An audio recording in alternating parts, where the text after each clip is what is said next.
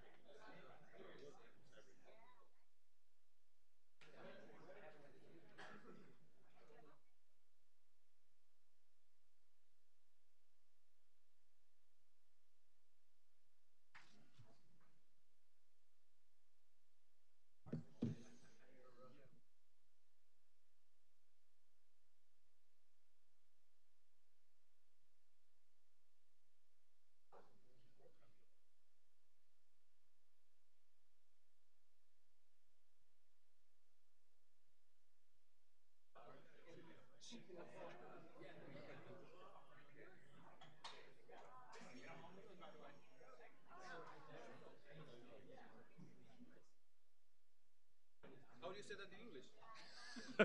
Time for a drink. Okay. All right. So we've got a bunch of people who want to set up. So I'm going to speak. I'll open. We got the mayor. We've got Advanced CT, Susan from CTIFS.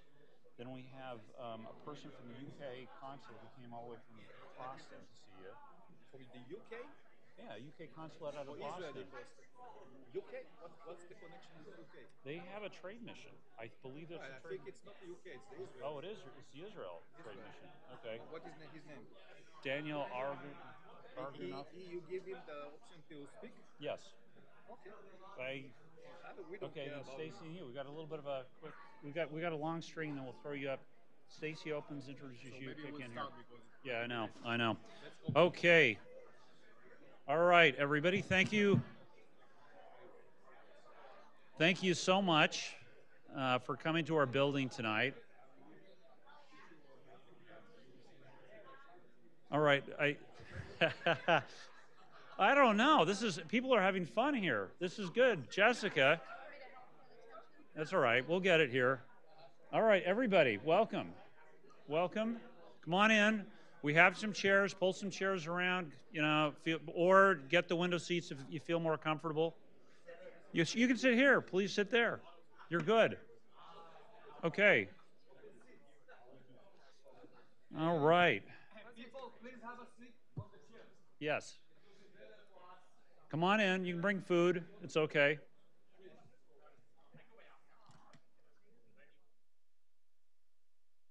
Yeah. Hey, thank you so much for all coming. My name is Paul Tyler. I'm the Chief Marketing Officer for Nassau Financial Group and also responsible for our Nassau Re-Incubator that's now about 2.5 years old.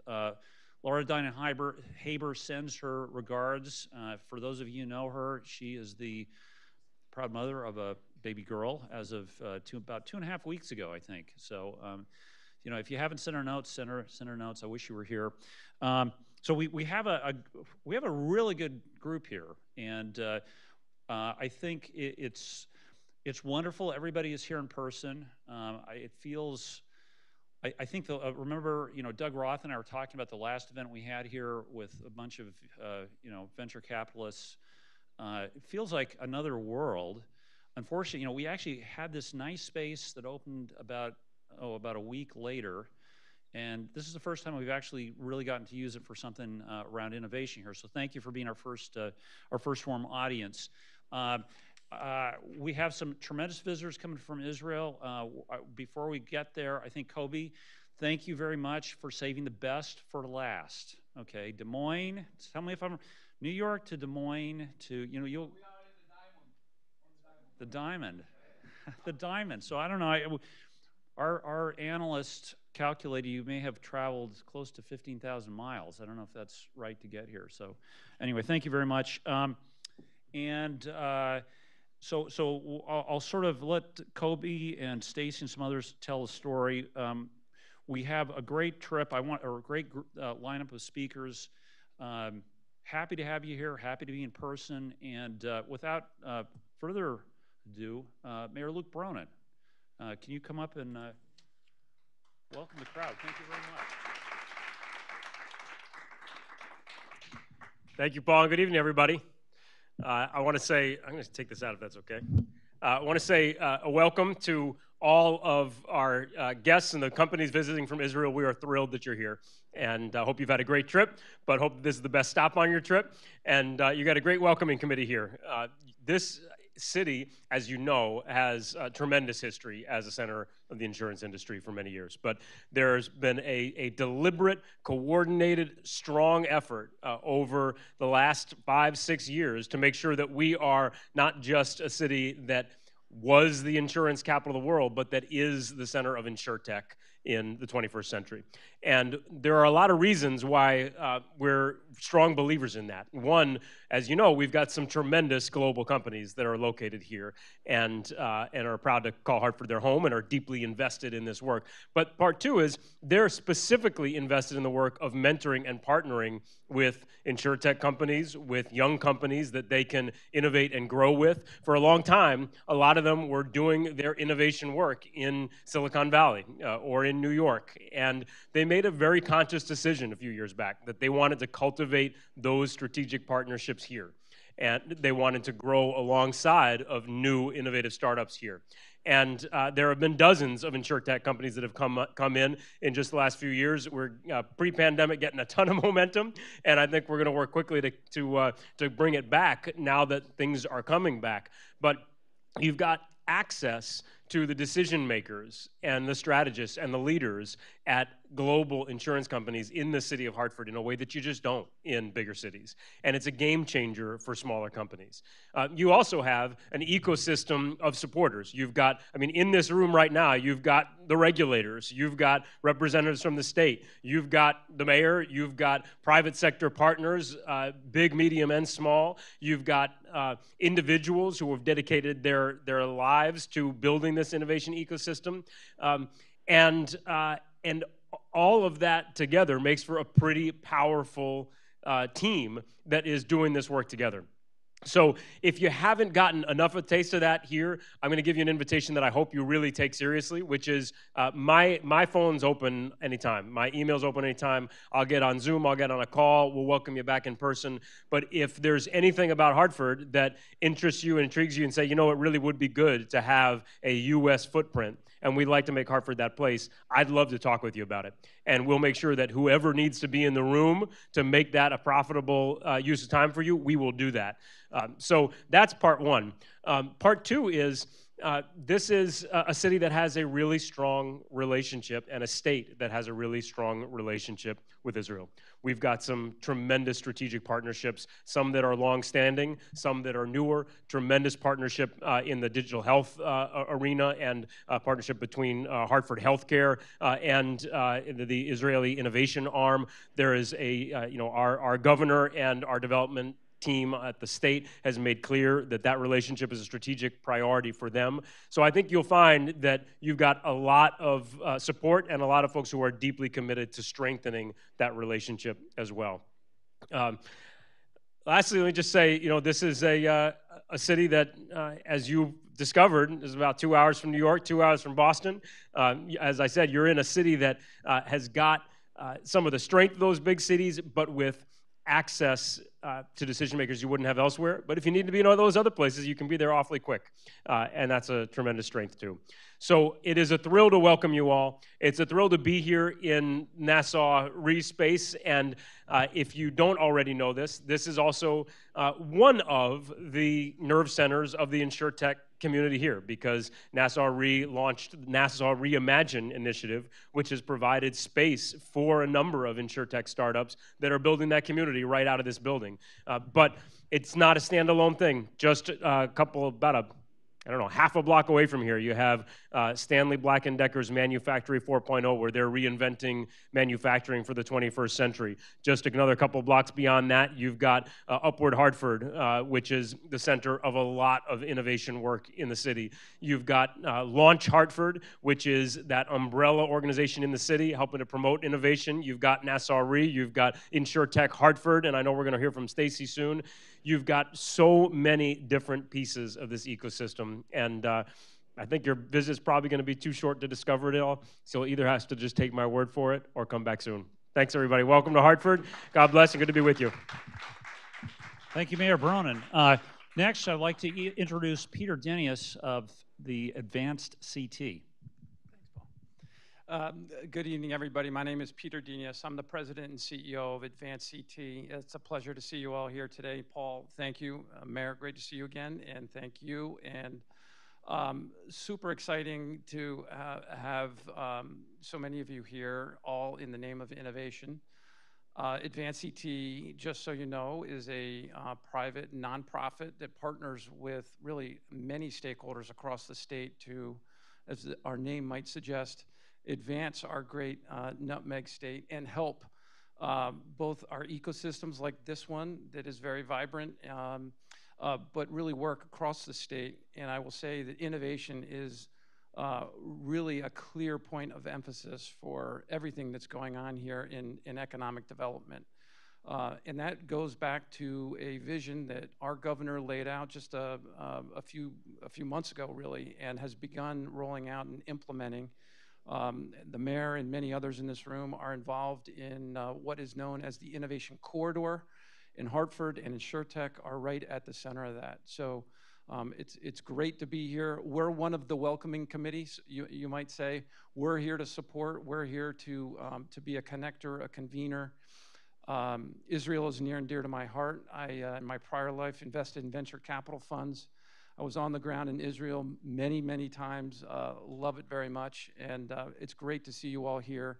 And I think we've got a fantastic partnership opportunity to, foster that innovation and support the growth of your great ideas and your great businesses. So with that, I'm going to get out of the way and allow the welcoming committee to continue. I think Susan is up next. Susan Winkler, our great partner at Metro Hartford Alliance and IFS.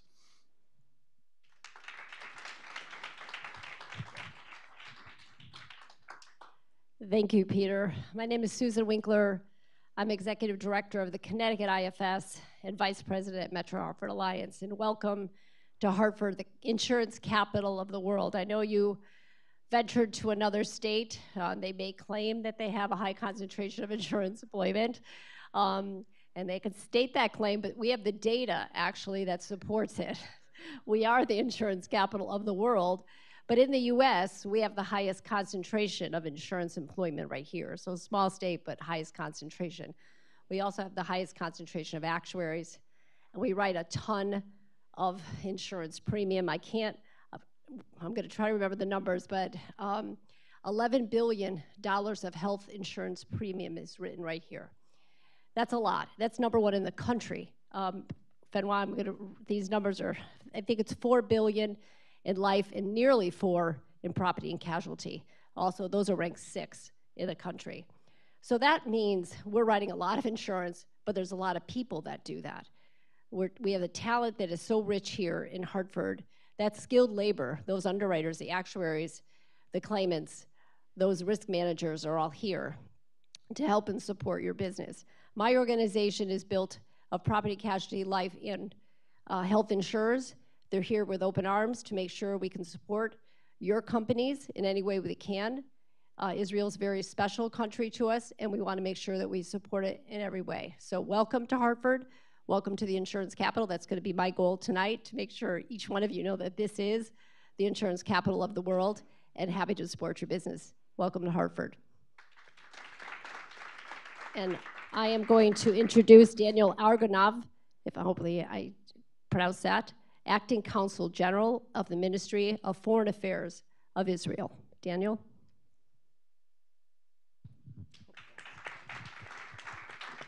Thank you, Susan.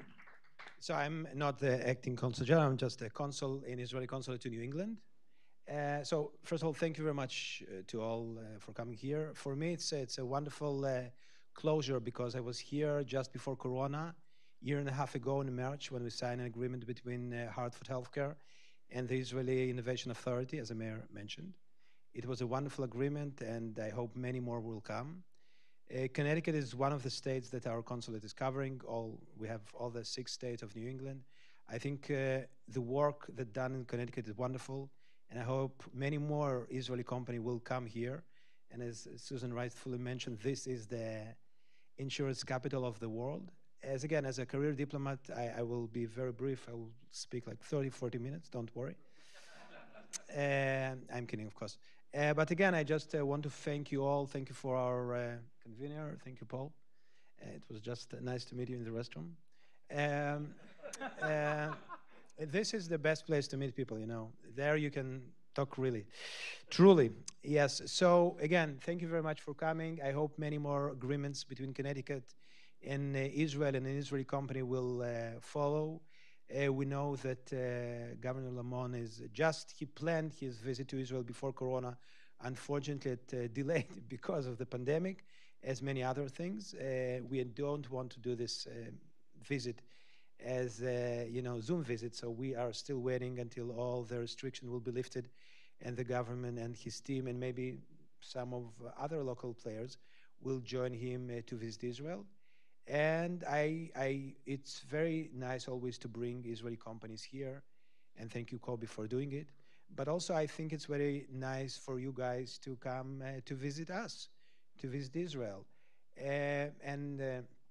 As Mayor rightfully mentioned, you are very close to Boston, you are very close to New York. I just want to correct you. It's only an hour-and-a-half drive to Boston, so it's much closer than New York. I hope you will go through New York through Boston, excuse me. Next time when you fly, we are hoping there will be a new direct line of Delta from Boston directly to Israel. So it will be just, Israel, Boston, and then hour-and-a-half to Connecticut. So I hope all of you from here will visit Israel, and I hope the Israeli company will come here again. Thank you very much. Thank you. And who has packed an incredible amount of punch here in Hartford? But Stacy Brown. Stacy, come on up and introduce our guests. Thank you, Paul. And if you ever want to get from Boston to Hartford in 75 minutes, just give me a call. I'm Stacy Brown. There were a couple of slides for the InsurTech Hartford. I don't know if they're still available. Oh, there's a clicker. Ah, look at that. Here we go. Just real quick. I think a lot of people know who InsurTech Hartford is, but basically we're a local grassroots organization, at least that's how it started, of insurance executives and professionals that just wanted to have a community and a way to get together and collaborate and learn with what's going on in the industry, et cetera. So, actually there's some people up there we might recognize, right, Kobi? You see Guy up there? Yeah, Guy, where's Guy? Oh, there he is. Yeah, he cleaned up really nicely at the pitch night event that we had a couple months ago. So, but yeah, we've been trying to help startups get launched in the local community, and also helping the local insurance professionals keep track and understand what's going on in the industry and how that could impact them. So, the way we do that is through events much like this, and we've been doing that for several years. And speaking of events, so. There's a few things coming up locally that people might have interest in. First is, Susan, we have tomorrow, I think you have an event, right? Is that all virtual? It's all virtual, excellent. And as well as the Platform and Ecosystems event that we'll have in person on December 9th. And the guys down in the street in New York are running their digital first spring conference in March, and we're ramping up for the InsurTech Hartford Symposium, which is geared up to be a 1,000-person event right across the street in the Connecticut Convention Center, and hopefully we'll see you there. But enough from me. I'm really excited to see these 8 great startups, Kobi, that you brought with you today. And without further ado, for those that don't already know him, I'd like to introduce Kobi Bendelak. Thank you very much. Thank you, Stacy. He's the InsurTech celeb. All over the world, really. Stacy. Thank you, Mayor, that you arrived for our event, and thank you, Council. I will not take the time from the startup, so I just will say just a few words. Thanks. I'm very happy to see that we have legs. During the Zoom, we have just faces, so face-to-face events. We have legs, yes, and not pajama. Okay, so it's very exciting to see people gathering and speaking each other. We're really exciting to arrive to the Diamond on the Crown. We've been in Des Moines, Stamford, Hartford, tomorrow in New York. So we're really proud to be here, and thank you for arrived, and thank you, Leland. You made a great job to arrange that, and I think it's the time for the startup to speak, and we arrived to see them. So, hi guys from behind. We have a video about Israel. So, the anthem. I need to click. Where? No, it's you. It's no. He always doing that to me. He won't advertise. Yes, he always doing that. It's all right. It's working. Ashley. No. Next slide. That's what we have next. This is the next. Yep. This is No? what's queued up next. Next.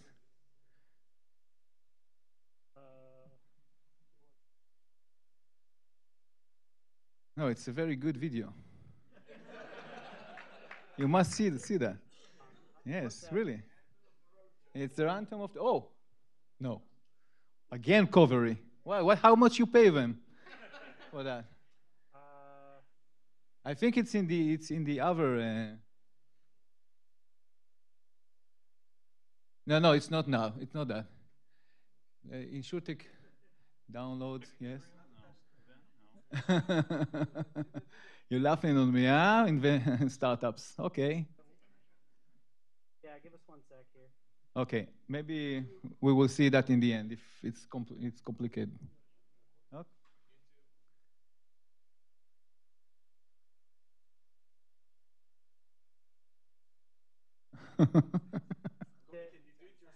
Yes, here's it. No, that. This is Psyber. This one, the last one. Startup Nation. Okay. Yeah. 1 sec. It's working. See. This is Israel.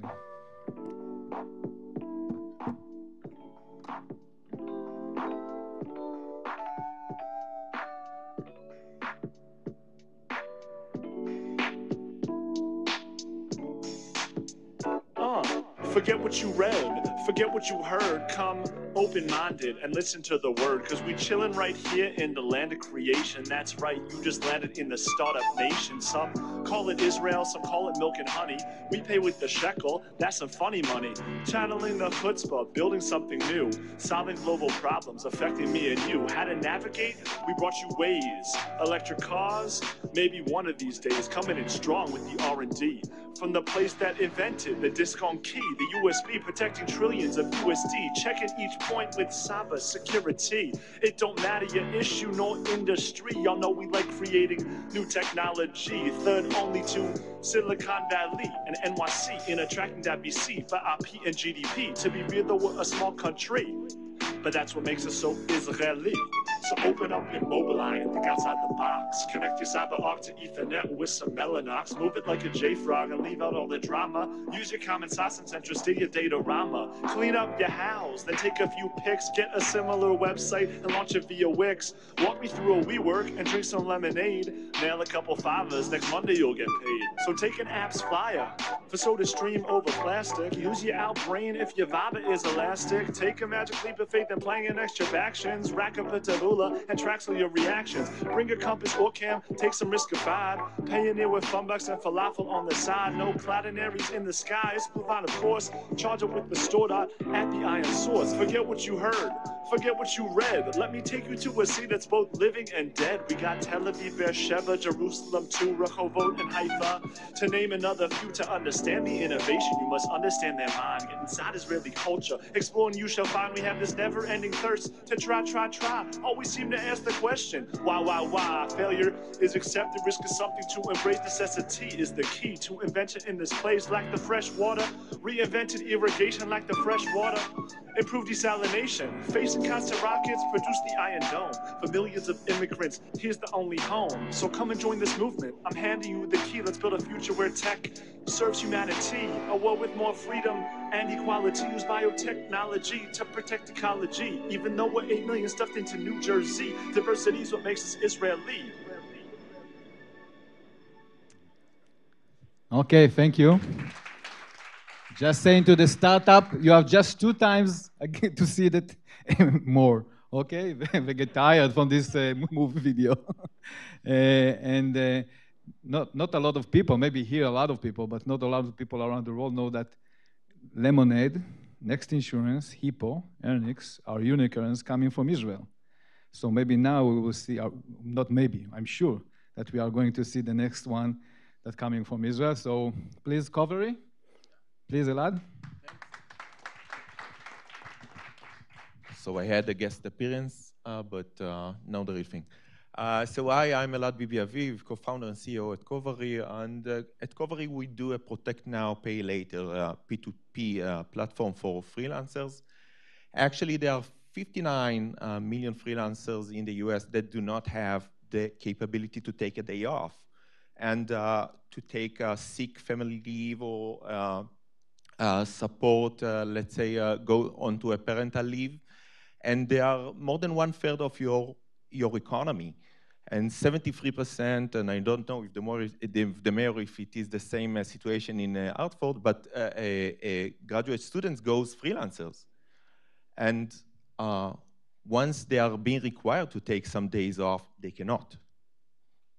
And we made a survey of 5,000 participants in New York, California, and Texas, and found out that almost 92% of them are uncovered against income loss, which is something, it's horrifying and is socially aspective. And it's not that they don't think that it is important. 75% of them really appreciate it and think it's important to be required. But when they are offered traditional insurance, they say immediately, nay. They don't want to be involved in it. And why? Because they perceive it as costly, untrusted, confusing, and outdated. And that's where we stepped in and created Covary, which is an innovative community sharing P2P parametric income protection for freelancers. So Covary is based on 3 ingredients. One is AI technology that makes the risk assessment approachable to freelancers. The second one is a novel business model in which people are paying only when there is a payout. They are not paying premiums in advance. They pay the premiums afterwards, retrospectively. So only when there is a claim and a need, they pay the pro rata up to a maximum participation cap. What removes a barrier of freelancers to enter into insurance. This is what we discovered. And the third one is we take normal disability and paid family leave covers and make it parametric. We are not checking against how much income you lost or for which term have you left your job. You know in advance that if you are being into a certain reason, you'll be paid 75% of your income, of your declared income. What makes it very simple to them to engage to. And so basically, the values that we give them is transparency. We are fully transparent. You know exactly what you are paying for which causes on each month. It's very simple. It's fully digital. 5 clicks and you're in with a personalized cover. And it saves up to 50% because you are paying retrospectively. on a protect now, pay later. We are working on a B2B to C model on which we are taking commission on top of the payouts. And from our first 1,400 members, we saw that it is around $49 a month. So you can multiply it by 60 million freelancers and you get your market. Basically, this is how it works. I don't know. I can click on it. You may. Yep. 1 second. So basically, we are integrating it. This is a live example of one of our partners. We are integrating it into their platforms. And you may? Never mind. We are integrating it into their platforms, and they can use it. Our desired partners are mainly communities and unions. As I said, we haven't filed it into Connecticut yet, but in New York, California, and Texas, with 1 million members. And our experiments show that we have a conversion rate of around 30%, which is quite impressive and surprising. Our team is composed by me. This is my first startup after 2 successful startups. Oachi Treat, our talented CTO. Actuary was done by Ian Duncan and Justin Orenburg, which was VP Disability at MetLife, and Seria Horvitz, who established the Freelancers Union and ran the Freelancers Insurance Company with $100 million revenue per year, premiums per year. And this is what we've actually achieved in the 10 months on which we are formed. We have a working actuary model and algorithm, regulation in Texas, New York, and California, working MVP, major partnership, and managed to find a go-to-market that saves us a lot of costs. We are in need for, first of all, capacity. We want to give more security to our model and need a kind of a proportional capacity in order to secure it. We can manage without it. However, it is not wise. So this is the first thing that we are afterwards. And afterwards, we'll make our seed round in order to to go to a $2 million ARR. And that's us. Thank you for having us.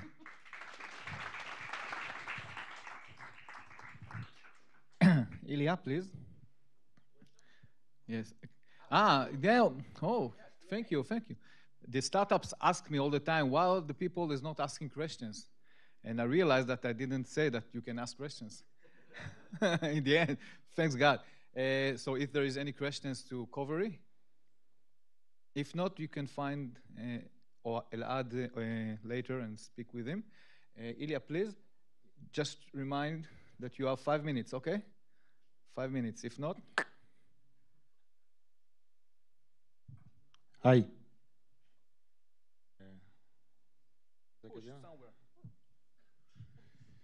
Okay, my name is Ilya Shapira. I'm CEO and co-founder of Emnotion. Emnotion actually develops next generation climate model. Simple. But we actually focus on the economic or climate impact on economics or bottom line of our clients, okay? Emnotion is from emotional. We're very emotional guys, and we're very excited each time we actually forecast right. And because we are very good in what we do, it's kind of permanent state of mind in our team. My partner is more crazy than me. Okay, so what we do actually and what we do not do. We are not here. It's not interesting. Weather services global market is ridiculously small, 2.7 billion only. Why? We do not trust, we do not like to pay for weather forecasts, we do not believe in them, we cannot plan based on these forecasts. There are many reasons. Accuracy is also beyond the 5 days, according to researchers, we have kind of 50-50 accuracy. As a curious, the Mystic services market in US only is 2.2 billion. So if you would like to invest money, invest in mysterious market, because you do not have actually any expenses there, and everything is a margin. So we are here. We supply unique and bankable forecasts. That means forecasts that do not update once they are released, no matter the range. They are very accurate. We're talking about above 90% accuracy. And you actually can plan based on it. Your risk management, commodity, stocks, energy consumption, many, many things. What is the market size? We don't know. It's kind of blue ocean beyond the synoptic services market. But actually, according to researchers, the market value of new and improved climate model is something like $20 billion. Okay. So how we do it? We gather a lot of meteorological information globally. We analyze it. We clean it. How much? A week ago, IBM Weather, we also buy from them the meteorological data, actually said us we gather more information than Google and Yahoo together. But the problem is, their problem is not actually how much we gather, but how we save it. So the trick is we do not, okay? We mix it with our own GIS solutions. We actually map everything on the ground level that can influence microclimate conditions. We have our own solutions for NLP. Actually, we mined the text meanings, like researches and like open source data. Why we do it? We actually search for unique impacts and any kind of information, how specific climate conditions influenced something, somewhere, or someone. Okay, we learn it. So next time we detect the similar conditions, we actually know where it will lead from the point of view of influence of bottom line of our clients. So first of all, it's quality of data. It's quite very, very bad. It's one of the reasons why thermodynamic climate models do not provide what they should to provide. It's an offset. If we measure the gridded data with the physical meteorological data, we have a lot of mistakes. So we actually learned to clean it. And today we say this data is best that you can get on the market. This quality of data we can push into our climate models. So what we do with this data? We actually map it, and we build huge neural network of virtual weather stations around the world. Hundreds of thousands of virtual stations that do not actually exist. They are calculated.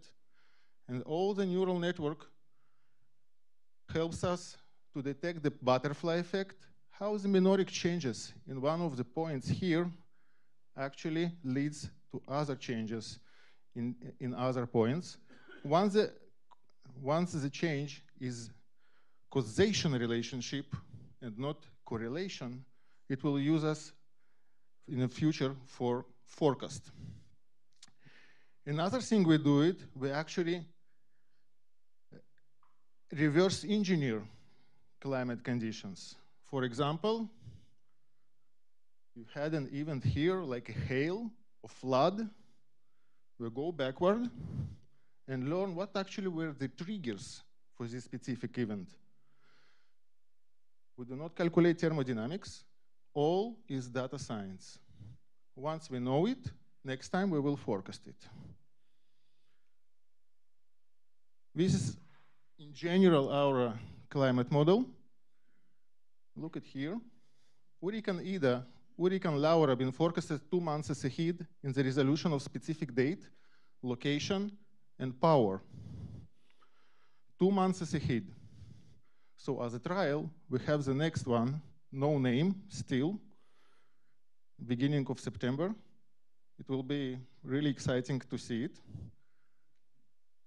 I cannot say I hope it will happen, but it will be interesting. What is the major power of our approach? We do not need supercomputers. It's very, very easy from the computer power to maintain it. So the global system, like this on the left side, it's only 3 servers, basic 3 servers from IBM. But once we need to focus and to increase the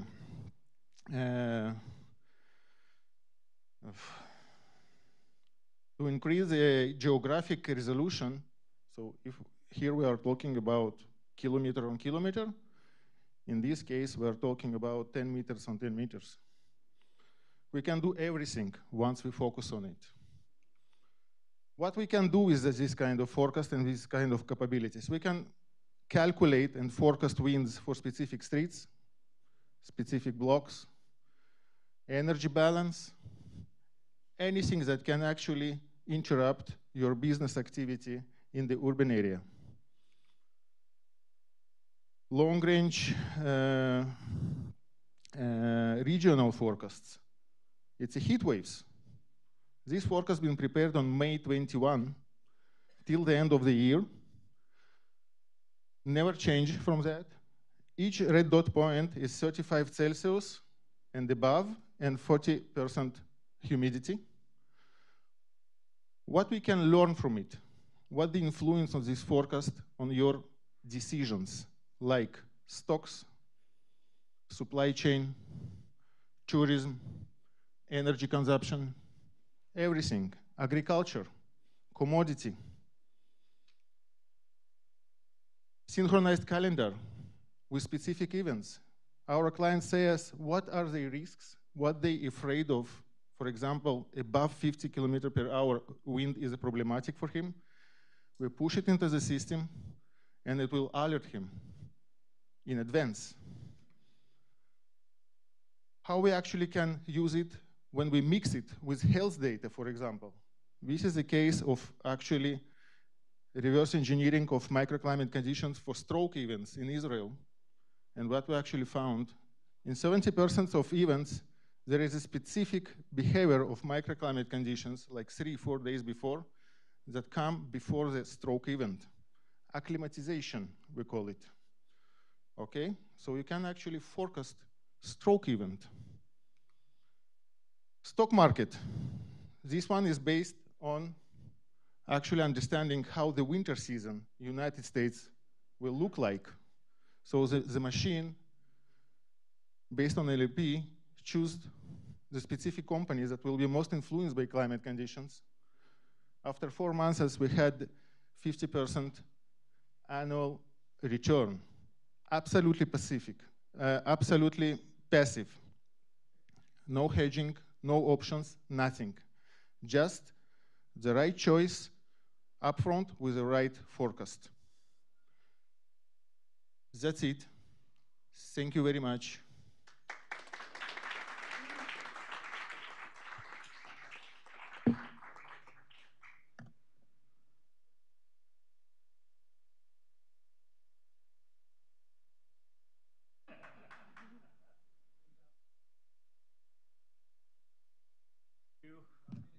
Hello, yeah, 5 minutes, absolutely. I'm Tushar Bole, I'm the VP, Head of Global Sales for Five Sigma. I'm actually filling in for my CEO. Would like to just give a context to why Five Sigma, why was it founded. Started by a couple of geeks, mathematical and AI experts from the Israeli government. They teamed up with Oded Barak, who's been with Goldman Sachs, and then we're looking at interesting problems to solve with the AI and the math knowledge that they have. And pretty quickly, they zeroed in on claims management. Given that claims management, what we saw was that the needle had not moved in terms of claim leakage. The claim leakage continues to be like 10% across the P&C industry. And then we also look at the loss adjustment expenses, which were still at about 10 to 12%.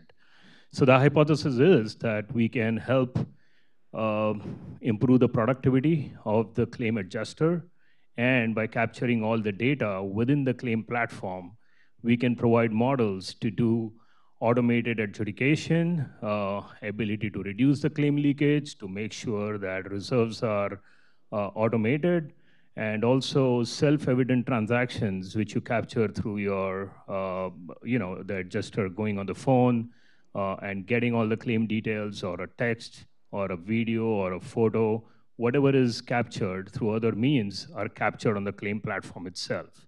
So those were some of the hypotheses that we had. And with that mission that we had, we came up with a vision of muting the risk with regards to any kind of property and casualty policy that the carrier writes, by providing the data of a claim, as well as look at better adjudication and better effectiveness and efficiency of the claims operation. What we basically quickly observed, and this is again, this is not a pilot stage. We are already done with Series A. We have got 14 clients. And with the initial set of clients, and our initial client is Hippo, where we are doing auto reserving for them. We are also working with risk management groups like MGM, where we help reduce the risk that is, that they take up as part of their property management. So basically, with providing a complete end-to-end claims platform, when I mean end-to-end, we are talking about event, coverage verification, liability determination, damage assessment, and then disbursement. And post-disbursement, the completed claim file is also, the QA on the completed claim file is also done on the platform itself. So you know how much coverage, what coverage, how much someone has paid. So if it's a basement leakage, you had reserved $12,000, but it ended up, $20,000. So what were the chain of events that led to a higher disbursement, and whether it would have been done better if you would have had a multiple adjusting team kind of look at that particular claim? How do you reduce liability? How do you reduce litigation? So all of that we are capturing in the platform itself. The data around it is captured in the platform itself. It is shared with the ecosystem. So we have multiple integrations that we have done with claims management, with our claims management, and multiple data providers in the industry. We have also integrated with them. So for example, we have integrated with Lob for doing all the mailings. We have integrated with Oneing for payments and stuff like that. So whatever is there normally, which is with the traditional insurers, it takes, or traditional software providers, it takes millions and millions of dollars. We can do that far quickly because of the technology and because of the cloud native platform that we offer. And it's all on Google Cloud, and it's all on it's all scalable. So basically, that is the proposition that we offer. All communications are captured within the claim platform itself. Yeah, this is where we are in terms of our journey. We have already gone live with multiple LOBs. We have done home, auto, and right here in US. So we have TSC, which is now part of Stillwater Group for home and auto. We have got Insure, which is Munich Re Digital Partners portfolio company. They're doing rideshare insurance, and they have implemented claims here in US. They have rolled it out to UK. And we have pet insurance with Boost.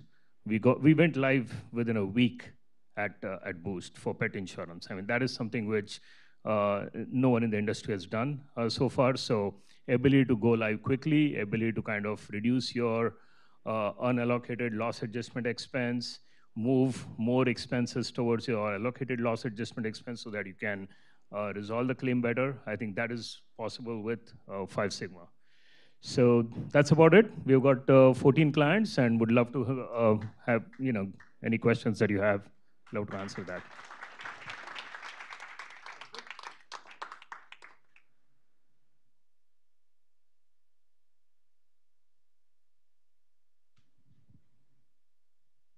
Thank you. This is how it works. Okay.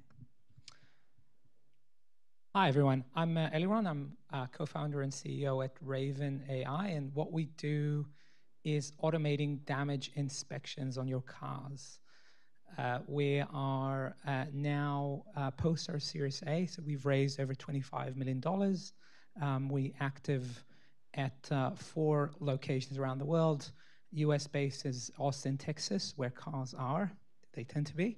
And around Europe and Israel as well, where most of our R&D is based. And as you can see, our team is quite balanced across business as well as technology, computer vision, and deep learning, and auto across the world.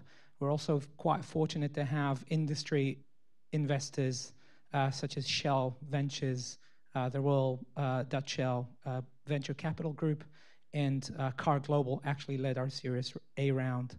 That was earlier this year. And we automate damage claims across the auto industry. This includes car rental companies, of course, used car assessments. And I'm here at Hartford to talk about the wonderful topic of damage claims in insurance. And they're quite regularly happening across the industry, and unfortunately quite a costly incident for all parties involved, and does result in pretty poor customer experience. In fact, an Accenture survey done recently found that if you are a customer that had an incident, you're twice as likely to leave your insurer within the next 12 months, and whether it's paid or not. And we believe it's closely related to the fact that most claims need to be involving an inspection, a car inspection, and that needs to be done still by humans, whether on the spot or remotely. People are involved, and wherever people are involved, the topic gets quite expensive. The adjusters don't work for free, so that's a cost. But also, they make some mistakes. There are supplements to the claim, sometimes even fraud, and ultimately delays in getting the car back on the road to the customer. And we ask ourselves, with most of the claims actually pretty well understood, most damages can be estimated. Why can they not be fully automated? Of course they can be. That's why I'm here. So we built a virtual cloud platform. They can take videos from your mobile phones and can turn them into estimates.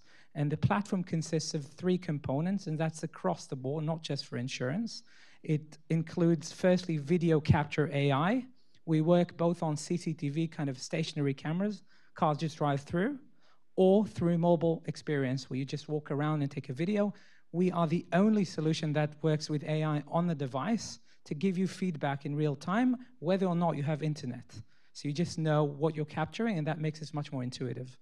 Then it goes to our AI in the cloud that can analyze the vehicle and can see what damage is in there. And uniquely, we don't actually need to know which vehicle this is. We're VIN agnostic. And I'm going to talk about the technology in a bit and how we do that.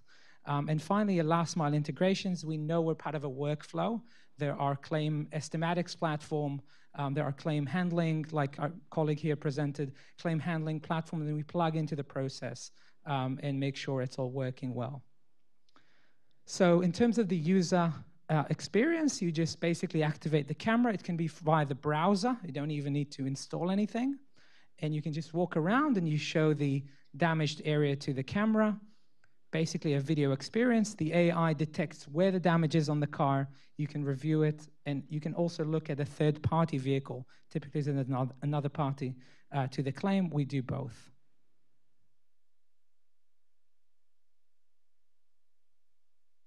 Now, in the back end, we have a review tool because people do want to take a look at the car remotely, and you can see everything, and you can kind of make edits and review the damaged area. And finally, we produce an estimate. And the estimate includes at a minimum pictures, lots of pictures from the video, zoomed in, zoomed out, like an adjuster likes to make them. And they're all taken by the AI and pre-cataloged into the estimate. You have a damage description with location, type, severity. You have the recommended repair, and there's always, we try to give 2 options, the cheap one and the traditional one with all the original parts. And we use for the repair cost, whichever price estimate that you prefer to use. US customers tend to have a Mitchell or something else, and we could integrate those into the estimates. And then what finally happens is, If the claim is simple, it's a simple damage that can be estimated, we provide the estimate, and you can go back to the customer and say, well, look, you can have $500 in cash and close the claim. If it's more complex than that, we simply export everything from here to the body shop so they can complete the estimate on whichever engine they're using, again, Mitchell, CCC, whatever, and they can do it from there. It's really important to be transparent on this case. We do not think AI can estimate fully everything, but we believe that a vast majority of the claims can be estimated completely automatically without human touch. We've proven that in other industries. We've shown that is working in the used car and fleet space, and we have started implementing this with a European carrier. We're bringing this now to the US. I can't finish the presentation without talking about competition because it's out there. There is AI that's being used to try and automate damage claim, but we believe it's hitting a glass ceiling on precision. And in turn, it's enforcing pretty restrictive user interface on people to take the right pictures. This tech has built quite differently in the sense that it did not come from insurance claim. It came from the fleet industry, from car rental. We've been looking at cars day in and day out for major car companies like Avis, Toyota, Odessa Auctions. They're using the solution for used car assessments. And these cars have both smaller and larger damages. So we haven't really trained the AI based just on a bank of collision images. We've trained them on live cars moving day in and day out, in and out of locations. So we're quite precise. Secondly, the AI itself is using the vehicle itself for reference. I'm happy to talk about that. I can talk for hours about the reference model. It's quite dynamic, and we use the AI on the device to create the optimal input of images. And what that means in practice is that you don't need to train person to take the right picture from the right angle. You just take a video, and we pick the images ourselves, quite more accessible to a novice user. Anyway, thank you very much. Kobi's wanting me to finish. I'm happy to talk to anyone that's interested. And we're starting to think about a round B, so also investors are welcome. Thank you.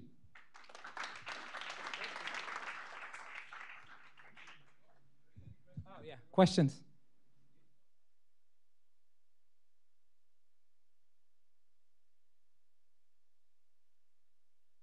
No integration, 5 minutes. Integration, probably 2 days. Getting to the right person to do the integration, 3 months.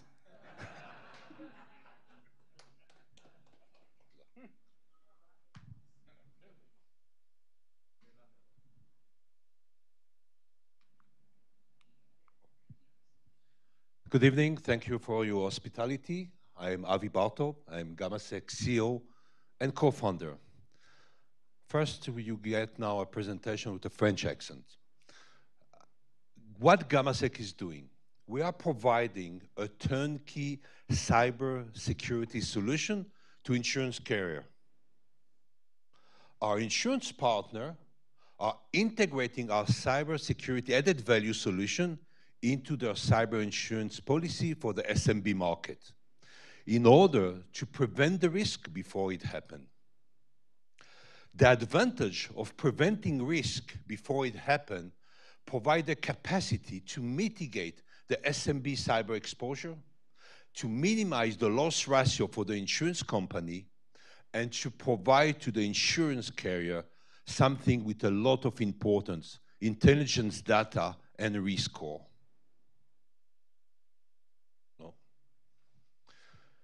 The estimation today is that more than 80% of the cyber attack can be prevented before it happens. 80%. And that's exactly where we are coming. So let's go first with numbers. First, we see very clearly that the majority of the attack are coming against the SMB. More than 64% of all the cyber attack are against the SMB, and I will explain why. The second thing that's very important, we see the growth of the cyber insurance at the SMB market. 21% of growth per year for the next year. One of the largest growth in the insurance market. Now, why the SMB are a target? Lack of personnel, lack of skill, lack of budget. They cannot compete with the organization and the enterprise. Therefore, the hacker find them as the best target to attack them. The third thing that we can see is that the majority of all the cyber attacks are coming from external sources, as 70% of all the attacks are coming from external sources, and 42% of them through the company website. Now, when we ask C-level, owner of SMB, what is the thing that you are more afraid of? What makes you not sleeping in your night? They say that suffering from major data breach, 58%, that's the main concern. Now, cyber insurance, they have a few challenges. The first one, with cyber, they don't have enough data. They don't have those years and years of experience where they can collect the data. The second challenge is that cyber risk changes constantly. The cyber risk of yesterday is not the one of today. The one of today is not the one of tomorrow. Combine those two together, and you will see that it's very difficult for the insurance company to predict the risk. So if you cannot predict the risk, what you're supposed to do to prevent it? And that's exactly what GamaSec is doing. We are preventing cyber risk before it happens. We are providing to the customer reports that show them what kind of risk they have, where the risks are located, what are the consequences if a hacker will take advantage of those risks, and more important, what are the remediation that need to be provided in order to close those risks. That's what GamaSec is providing. The second part that was very attractive to our insurance partner was the turnkey solution. Nothing to do, either for the insurance carrier or the policyholder. The customer purchases a cyber insurance and automatically is receiving our service on board without configuration, without downloading, as a turnkey solution. The business model of GamaSec is to provide a service on board bundle with cyber insurance as to B2B to C. And when the customer is already on board, to provide them additional service in order to prevent and to increase the security solutions. Now, the loss ratio is not one of the most important things for our insurance partner. The insurance understood that insurance today is a commodity. And in order to create the differentiation, in order to bring customer to them, in order to keep the customer year after year at the same insurance carrier, they need to provide added value service. That's exactly what GamaSec is providing, with an additional intelligent data and risk score on their own portfolio. So we already working with several insurance carrier and broker worldwide. And I will take two examples of our partner. One is CNARD in the UK, part of the Lloyd. This insurance company integrates the GamaSec solution into the cyber insurance policy. Every customer purchase a CNARD insurance policy, receive the GamaSec service. The second example is BFL, who is one of the biggest brokers in Canada, and Zurich Insurance. Here, Zurich went one step ahead, and they are providing a 10% discount on the cyber insurance premium because the GamaSec solution is integrated into the cyber insurance. We start our activity selling and partnering with insurance company in 2020. Today, we have 3 carriers that we are working with more than 400 customers. Nothing can be done without a team. Had the pleasure to work with Ziv and Leo, who are the technical guy behind the GamaSec technology. And because we understand the importance to understand insurance, we bring to our board people from Israel and from the US that understand very well insurance and can adapt our solution to the insurance world. Thank you very much. Any question?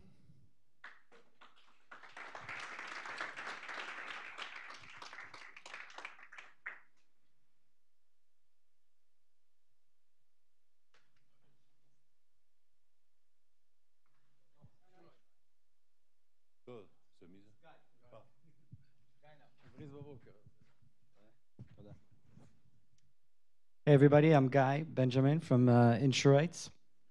US healthcare is simple, accessible, and easy to navigate.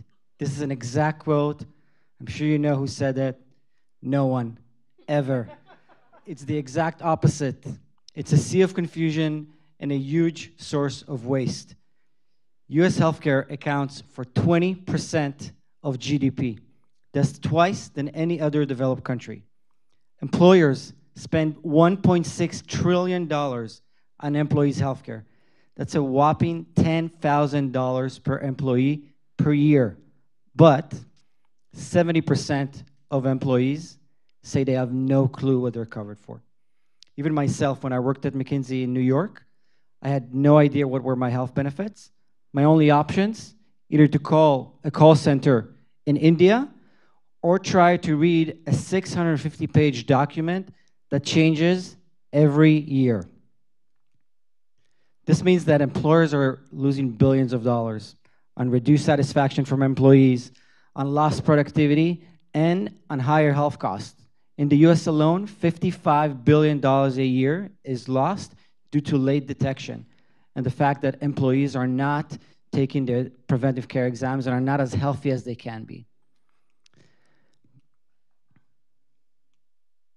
We have what it takes to win in this trillion-dollar market and fix this.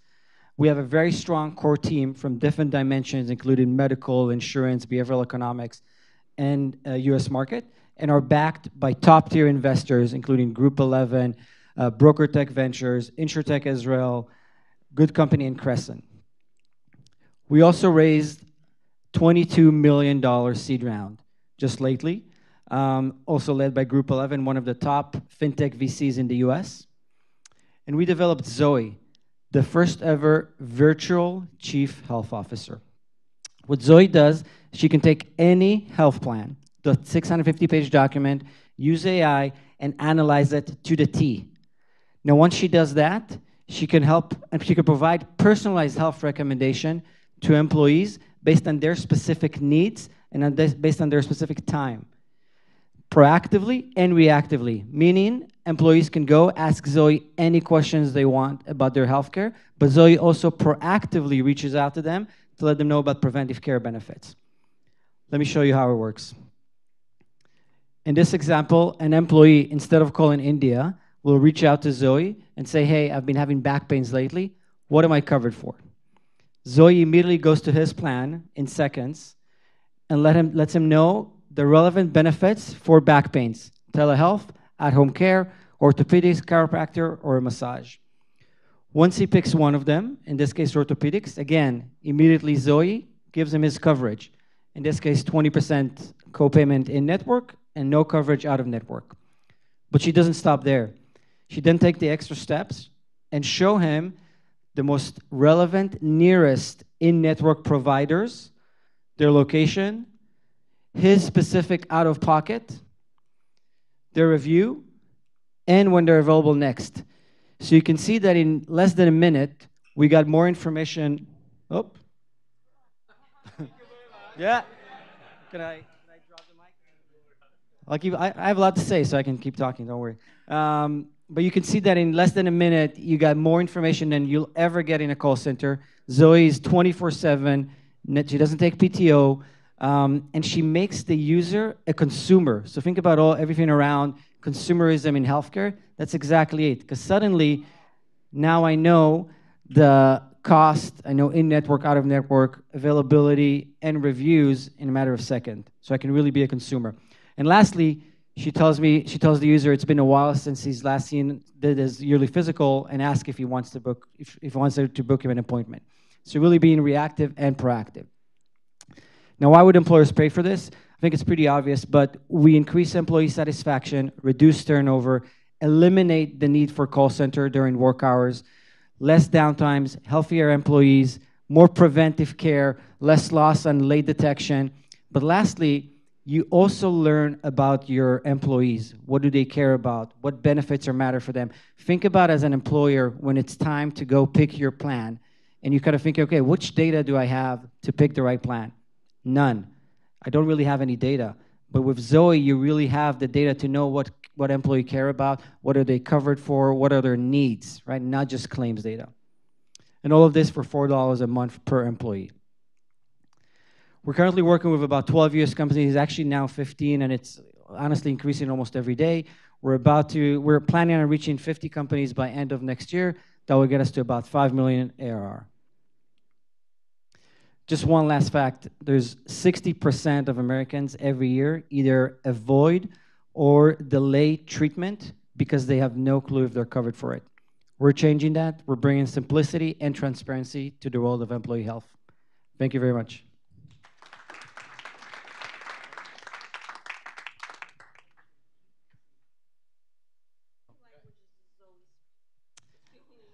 So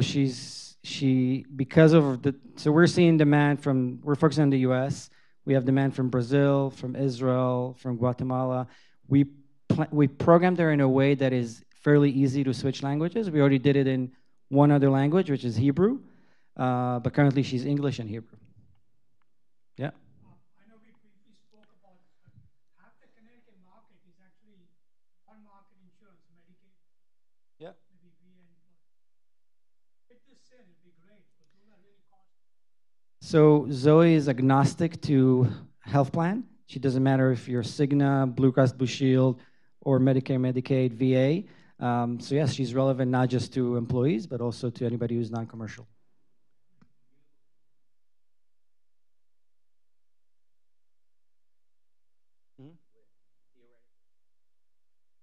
Yeah, exactly. If I have your plan, or if you're a doctor and you want to know if your patient is covered for an X-ray, then you can use this as well. No, currently we're only focusing, because there's so many use cases, and as a startup, you got to be very focused. We're now focused on employers, but you're right, that is a use case. Yeah. Cool. Thank you.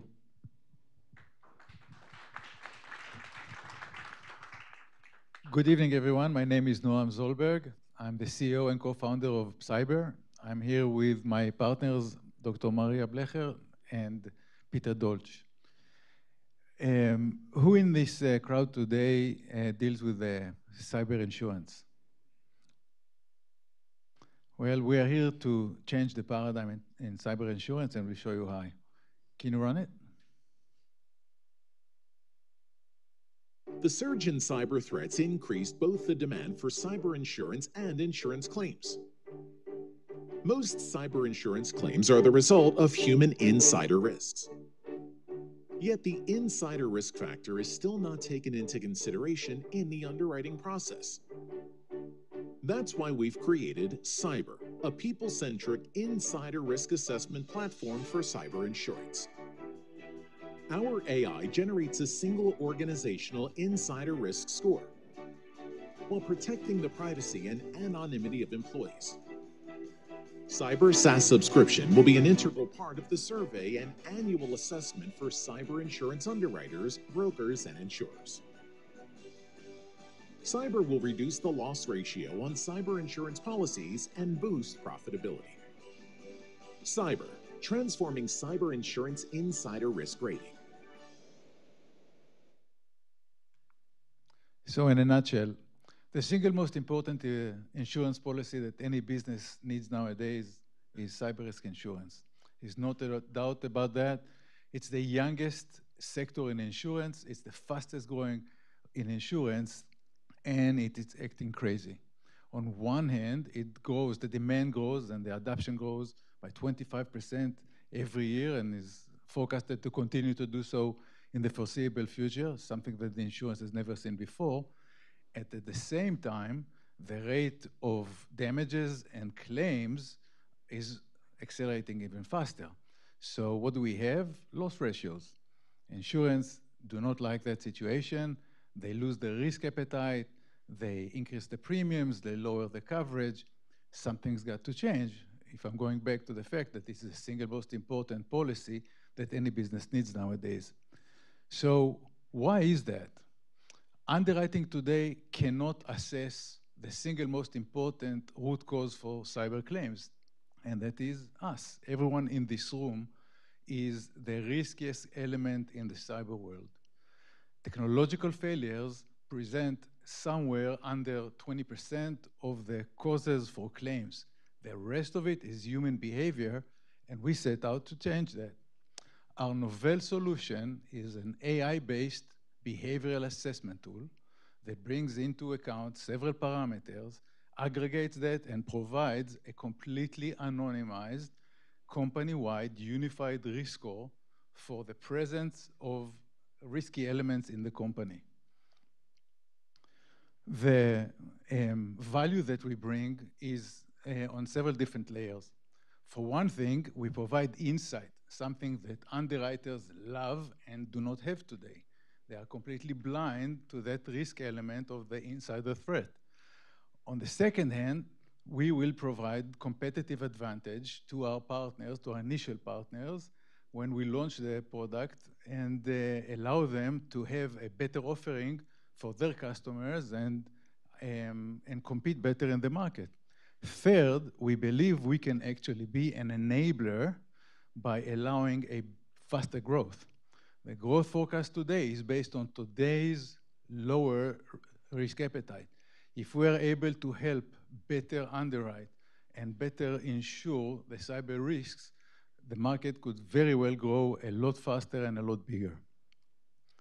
The SME that my friend Avi mentioned is in fact the sector with the most problems. There are about 30 million customers that fall under that definition. They have the least capability to defend themselves, and they need insurance more than anyone else. Currently, the majority of them is having a hard time getting insured. We can change that. So what do? We provide a SaaS, a security as a service, or a service-based solution. There is no integration whatsoever. It's a renewable subscription with variant subscription price according to the size of the package that is procured. And we actually address the entire insurance food chain, starting at the brokers that take care of the customers' direct problems, working our way up to the carriers, and we would also, of course, help the insured take care or identify where is their vulnerability, not on a personal level, but as an organization. And our future product roadmap will bring remediation and even acting as an MGA. Very proud of my founding team, veterans with decades of experience each in his own domain. What we seek now is our seed funding round. We seek to have $2.5 million in order to accelerate our product development, go beyond the minimum viable product. We want to promote and move forward quickly on our go-to-market, especially with the fantastic feedback that we received during this roadshow today. Thank you very much. Questions?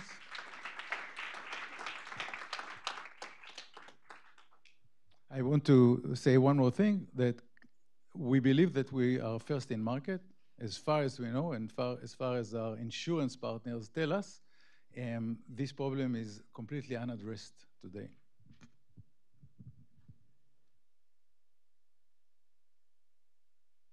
Thank you, Noam. Just to say that after Yuval is the last, but not least. He always say that. The last one. So we still have power. Yes. After that, we can meet together here and speak each other and ask questions. We have enough time. Thank you. Thank you, Kobi, and thanks, everyone. So I'll try to keep it short and concise, and luckily I have a colorful presentation, so it might be even good on a visual perspective. So nice to meet you all. I'm Yuval, a co-founder and CEO at Urbanico. In a nutshell, Urbanico is building an urban intelligence platform providing carriers with hyper-localized urban data that adds contextual risk factors on top of the common rating schemas that are currently used by the industry. Now, though it might sound a little high-level-ish, the model is super straightforward, and the story goes as follows. So the insurance industry has always maintained a value chain that significantly relied on data. Whether we're talking about homeowners product, auto insurance product or commercial insurance products, the ability to analyze data on large scale has always been, and actually now more than ever, the key for building successful insurance products. Now, the megatrend of urbanization, in which our urban areas are growing, is widely known to everyone, and actually even COVID hasn't stopped this trend. In the US, for example, over 80% of the population currently lives in an urban area. And given the fact that the urban area is a very dynamic creature, it is very difficult to understand and predict all the different occurrences that are happening throughout the city. So whether we're talking about a new construction site, I don't know what happened to the slide, but anyhow, a routine police stop or a crime incident, a municipal inspection, a fire incident, or even a car accident, the urban landscape poses countless different perils that translates directly into insurance claims. Unfortunately, urban data have tons of different indicators for those specific type of perils. The problem is that it's not that easy to understand urban data. So while local governments have those vast databases that touches almost every aspect of living within our cities, they suffer from a big inherent problem. And this problem is that urban data is just one huge mess. So when I'm saying mess, I mean that every local government is essentially storing its data using completely different standards, starting from different terminology and taxonomy, different levels of granularity, all the way to different attributes that build completely different data schemas, even for objects that in real life are essentially identical. Therefore, most carriers use aggregated data that's essentially averaging out the risk across a wide geographical area. Right? For example, even the leading insurance carriers in the US, and I guess some of them are here in this room, are assessing crime-oriented risk on a zip code level. The problem is that zip code is a mostly static geographical segmentation that was set up in the 60s of the last century by USPS in order to optimize mail routing. And so the actual correlation between zip codes and true crime patterns or real crime patterns is at best coincidental. So essentially, while insurers describe the world like this, reality looks more or less like this, so that the risk that is associated with two identical businesses or two identical properties that are located within the exact same zip code is in most cases substantially different. And if this nice illustration doesn't really cut through, then this is what a real crime heat map from the city of Chicago looks like. And I guess that you can see that across every different zip code, you can find at least 10 different areas with completely different crime patterns within them. So to solve this problem and allow the insurance ecosystem to touch this underutilized asset called urban data, we've built Urbanico. Essentially, what our platform is doing is analyzing the data, analyzing all the different data points, distilling their fundamental building blocks, and then modeling their intrinsic relationships. Based on these fundamental building blocks, we're building a coherent representation of the urban space that reveals its opportunities and risks in a whole new level of granularity. And now, I won't go too deep into the tech stack, but largely speaking, Urbanico is using the most advanced NLP algorithms just because of the fact that most of the data is textual. And after transmitting the text into the vectorial space, utilizing deep similarity learning neural network, that allows us to understand all those micro interactions between the different data points and all of their attributes. So that at the end of the road, at the end of the pipeline, this coherent representation is distilled into unified risk factors that are provided at the deepest level of granularity, right? Based on the crime example we've just seen, instead of averaging out the risk on a zip code level, Urbanico takes into account the crimes that are truly relevant for every specific business or for every specific property in your book based on its exact geographical location. And just to put kind of numbers into context here, going down with a level of granularity from the zip code into the location level provides over 150x improvement from a spatial standpoint, not to mention the fact that our data is being updated on a daily basis. The true power of our platform is actually coming from our ability, from our wide perspective over the urban landscape that allows us to understand all the interactions between the million different objects, moving targets that are building this dynamic system we're calling a city, right? So for example, we managed to understand and quantify the significance of the existence of the fact that a specific street has 24/7 lights in it on the probability for a crime in this given street, along many other factors that are highly relevant for the prediction of crime in that use case. I guess that, as you can probably imagine, urban data is highly relevant for multiple different perils other than crime. So not putting crime aside for a second, Urbanico's data can help in the prediction of fire incidents, car accidents, water leakages, and even infrastructural events like the condo that recently collapsed in Surfside, Miami. From the get-go, it was very much important for us to make sure that our platform is seamlessly integrated into the standard procedures of work of the insurance industry, right? So in addition to the underwriting insights that we're providing to carriers, we're also supplying bulk historical data that allows an actuarial department to improve and uplift the pricing models themselves. We're backed by some of the largest and most important VCs, both in Israel and the US, raised $1.6 million up to date and are currently starting a few POCs with some of the largest carriers in the US. Now, the last thing that I want to mention to kind of summarize what we're doing in Urbanico is the fact that Urbanico's data is allowing carriers to predict their losses in a more accurate way, in a way that translates directly into improvement in the loss ratio. But even more so, going down with a level of granularity, going deeper with a level of granularity and personalizing your risk processes actually allows carriers to understand and find hidden risk that fits their appetite in areas that are completely underserved today, thus not only growing your gross written premiums or your book, largely speaking, but actually doing it sustainably. And last but not least, our platform actually allows, with this personalized prediction, allows carriers to focus on prevention and improving their interaction with their customers on a daily basis. This was us. I would love to take any question. Any questions? And thank you so much.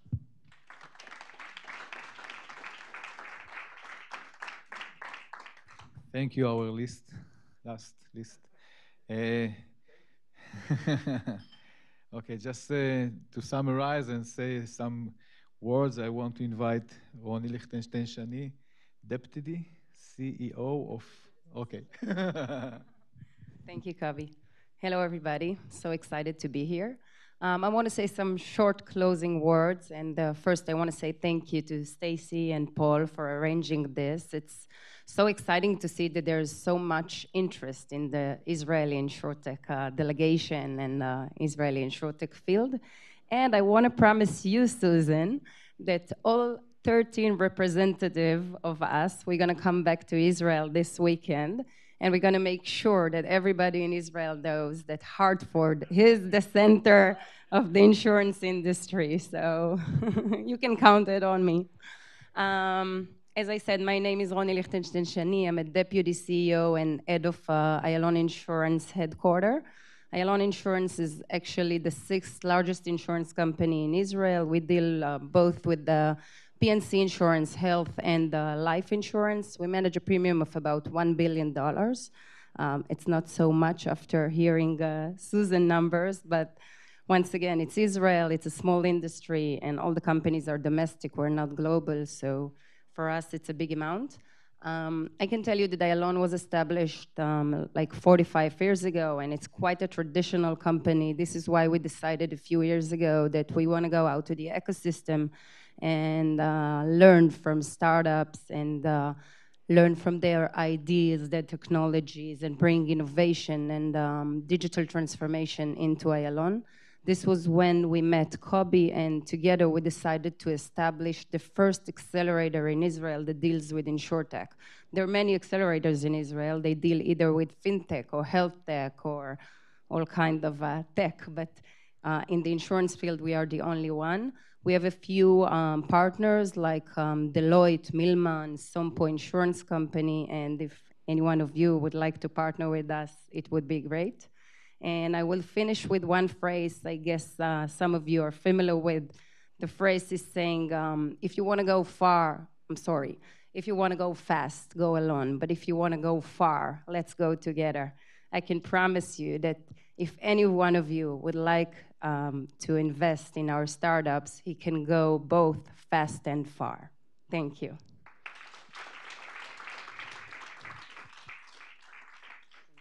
Thank you, and thanks so much, Kobi.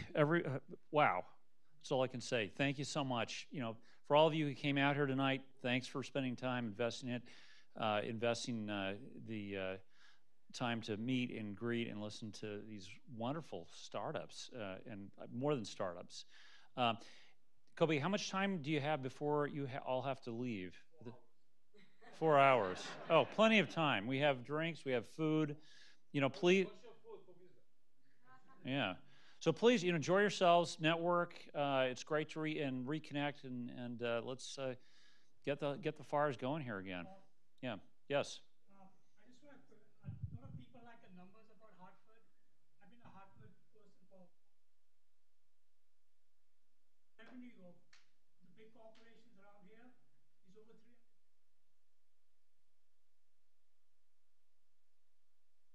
300. Yeah. Yeah. So. A lot. A lot. Where is it?